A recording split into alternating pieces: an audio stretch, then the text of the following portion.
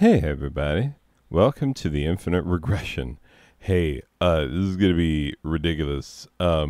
So I already finished playing this game and reviewing it and whatnot, and it is bad. It is not good. The game is Tesla Breaks the World. It was already decided by the spinning wheel. Decided that this was the game. I played it. I did not enjoy it. And yeah. So what happened was the video kept recording the entire time. So like while I was creating the final score and everything, while I was listening to definitely music that will get me content matched and whatnot, like and then just mindlessly surfing around while I'm just thinking about what I'm gonna say about this god awful game. Yeah, so I can't upload that as video with all the extra content of like me just dinking around on my computer. So I'm just gonna show you briefly. First of all, epilepsy. I wanted to like this game. I'm telling you, I wanted to like this game. Uh, Tesla Breaks the World. Interesting title, interesting concept. Let's do continue, see if that'll pick us up. Anyway, so like, yeah, is not good. There's a quirky narrator. There's zombies who are out to kill you. Yeah, more zombies. I just gotta keep running. Gotta pick up the power pellets. Waka waka waka. Oh god, that's right. That's not how you do that. Ha ha ha ha. Anyway. Oh god. Yeah. Anyway, the smarmy narrator keeps going the whole time. And it's that charming like it is.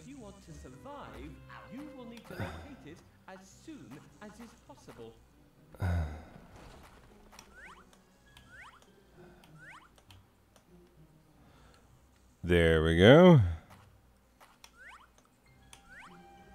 Pata.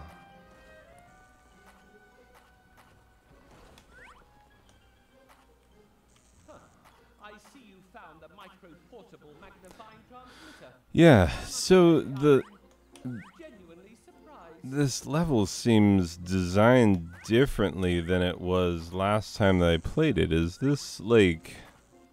No, I guess it's not different. I zapped it. Zombie's gonna come up. I hit a checkpoint. How do I know that that was a checkpoint? Anyway, the controls are awkward as all get out.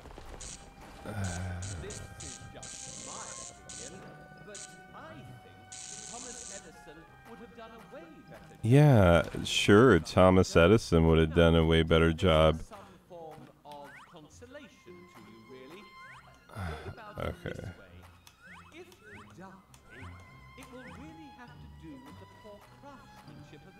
Yeah, the poor craftsmanship. Ha ha ha ha. Oh, God. Anyway. Like, the controls are wonk as wonk gets. And, it's really... At no point do you feel yourself thinking, like, hey, I am having fun. Oh, God. You often can't see what's ahead of you, and, like, sure, let's try again. Because everything that you can stand on is black, you know?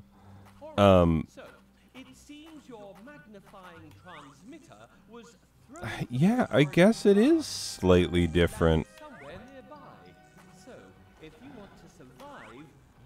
I have no idea what those golf balls do.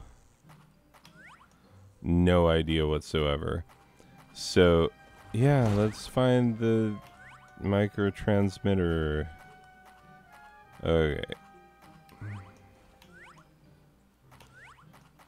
Yeah, and you get a little tired of the, like, slide whistle every time you jump thing.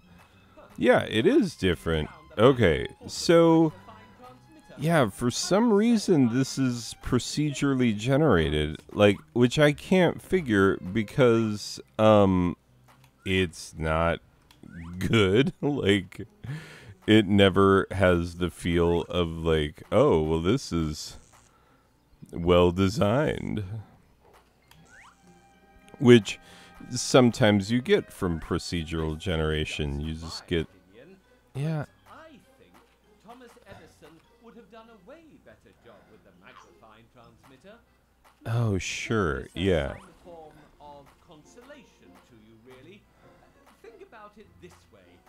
If you die, it will really have to do with the poor craftsmanship of the device. Okay, that was a cheap death. That was a super cheap death. You gotta recognize how cheap that death was. Oh my god. I have to again.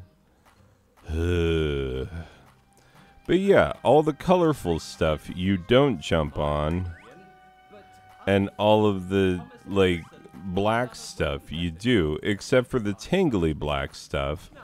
And it's really, really, yeah. If you die, it will really have to do with the poor craftsmanship of the device, rather than your own personal abilities. Okay. A word of caution. The magnifying transmitter appears to be causing some sort of reaction since the blast at your laboratory. The more that you use the device, the more likely zombies will spawn.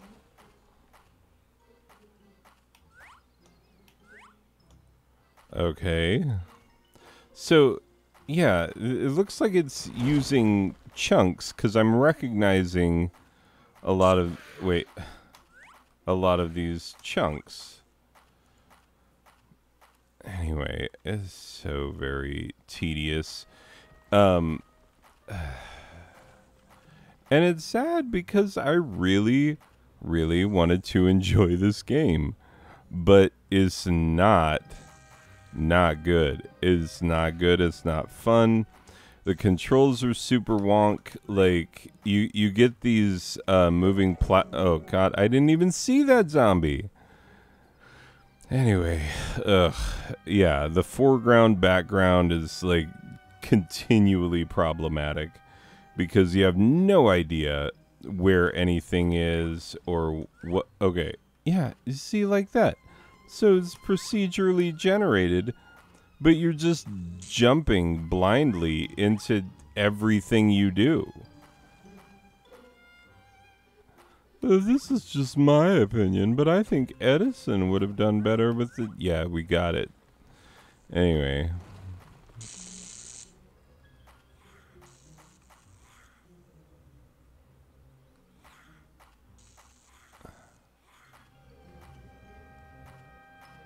Okay.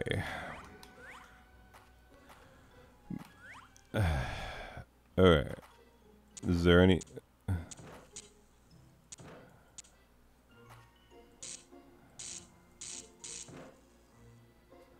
Sweet. I did it.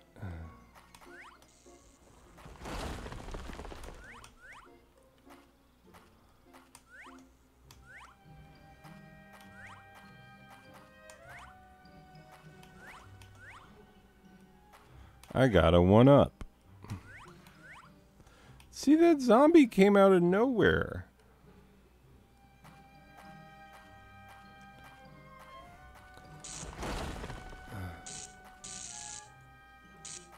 Okay, zapped him. You are doing superbly. Much better than, well, you are Really? superb. That... okay. Yeah, it's just infuriating. because you get the feeling with this. Yes, I wanted to exit. You get the feeling with this game that it could have been something, but it's not. I just want to know how much they charge for this thing. $10. Ugh. Not worth it. Not worth it. Oh, mostly negative. I do not recommend this game. Monthly.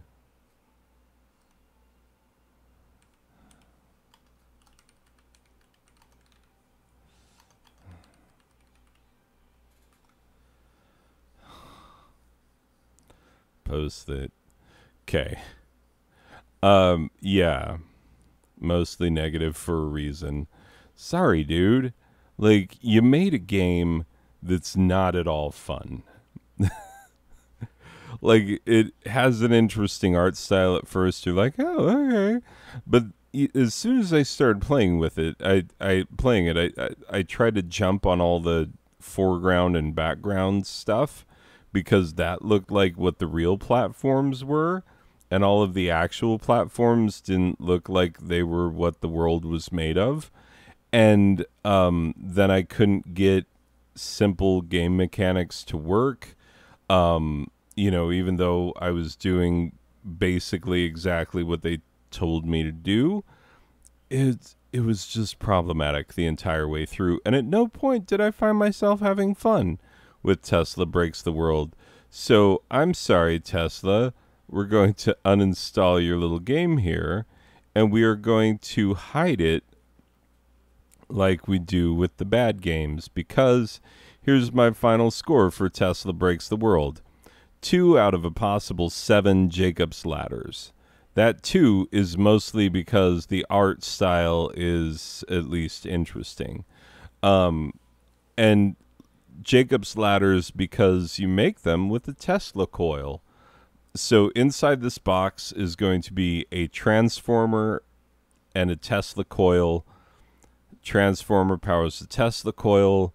So you run the positive and negative from the transformer to the positive and negative on the Tesla coil. Run the positive and negative from the Tesla coil to the positive and negative on these terminal blocks, which go to a positive and a negative wire. Looks like they use bent coat hanger, which is totally doable.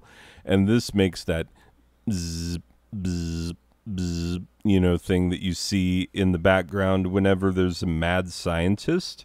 Anyway, make it with a Tesla coil. And you make a Tesla coil literally by just winding copper wire. You can make one. A friend of mine made one, and I provided the transformer, and we hooked it up to his little brother's bedroom door, and plugged it in, and then we exited through the window. And then when his brother went to open the door to his bedroom, he could not do so because he was being electrocuted. But, like, not massively electrocuted. He didn't die or anything. But it was, it was a stun gun out of a doorknob. We turned his doorknob into a stun gun. And it was very funny, and we all have a chuckle about it now. At the time, he was not happy at all that we had Tesla coiled his doorknob. Anyway, instead of playing this game, wrap some copper wire around a piece of, like, we used a piece of PVC.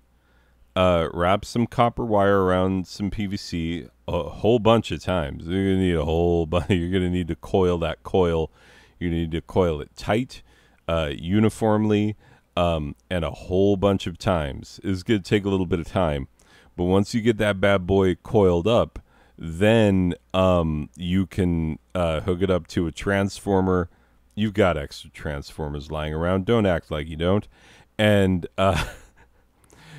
plug that bad boy in, hook it up to something metal, and shock the crap out of people with it. Or make a Jacob's ladder, I guess, would be a more responsible thing to do. Anyway, ladies and gentlemen, yeah, Tesla coils are way more fun than Tesla Breaks the World itself being a completely broken game.